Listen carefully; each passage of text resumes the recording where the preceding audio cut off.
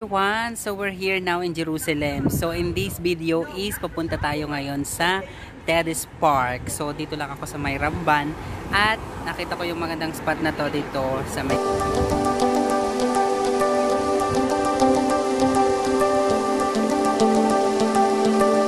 Hello mga kabady. So narito ngayon tayo sa may Karib Street sa may tabi ng Mamila Mall, ang open mall dito sa may Jerusalem. So, papunta tayo ngayon sa Kollek Park. Napuntahan ko na siya dati, but hindi ko siya na-vlog ng full vlog talaga. So, ito yung Mamila. Yan, as you can see, di ba? Nakita niyo ang Mamila. At magti 360 muna tayo ng ikot. So, ayan, 360 na siya. Nabilang nyo ba kung 360 degrees? So, ayan, malapit na tayo ngayon sa may Kollek Park. Dito, sa may side ng may Karib Street, dito malapit sa may David Citadel, sa Mamila Hotel, is talagang bonggang-bongga yung kanilang mga places. As you can see, di ba dito? Di ba parang palasyo? Ang tara, di ba? Parang palasyo.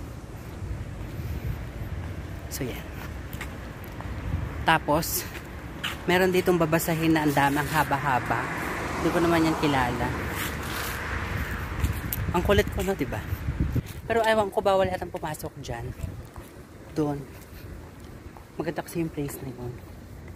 Pero maganda naman din dito. Parang malabo yata yung camera ko, guys.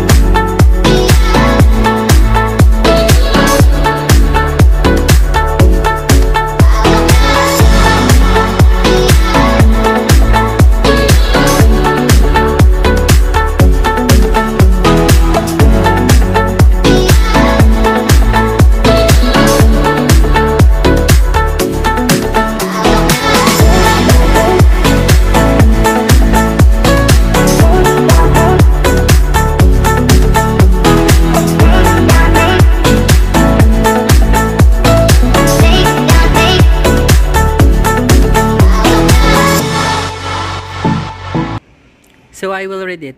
So this house located in the upper channel of the Ben Hinnom Valley also tells the story of many other sites in Jerusalem where the voyage through generation is revealed among the different layers of excavation. Archaeological excavation carried out at this site revealed the remains of a large water cistern from the Roman period or the 1st century, and the remains of the elegant public buildings from the Byzantine period, 4th to 7th centuries. This preserved and partially restored building was built at the beginning of the 20th century and revealed lesser known chapters regarding the development of Jerusalem outside the old city walls.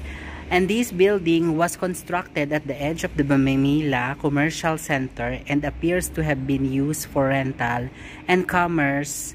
Over the years, its owners included German Christians, Arabs, and Jews. After 1948, compound was situated in no man's land, and later the building was destroyed and covered with debris during the works carried out for construction of this park by the Jerusalem Foundation. The house and the compound's more ancient layers and uncovered.